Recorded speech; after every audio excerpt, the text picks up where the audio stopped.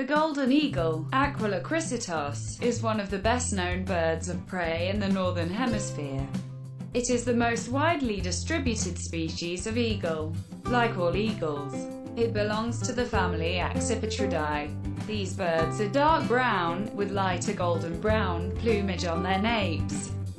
Immature eagles of this species typically have white on the tail and often have white markings on the wings.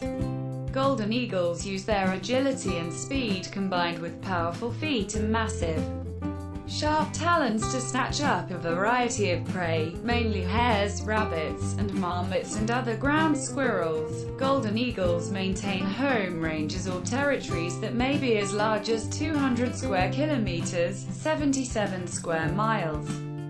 They build large nests in cliffs and other high places to which they may return for several breeding years. Most breeding activities take place in the spring.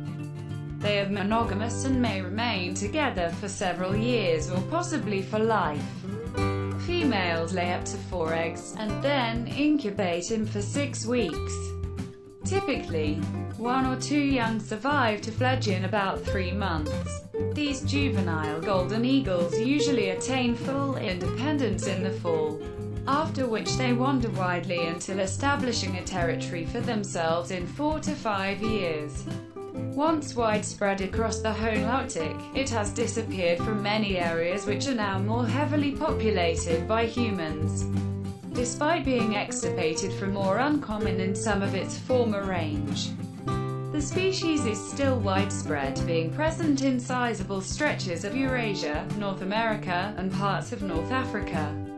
It is the largest and least populous of the 5 species of true Accipitrid to occur as a breeding species in both the Palearctic and the Nearctic. For centuries, this species has been one of the most highly regarded birds used in falconry.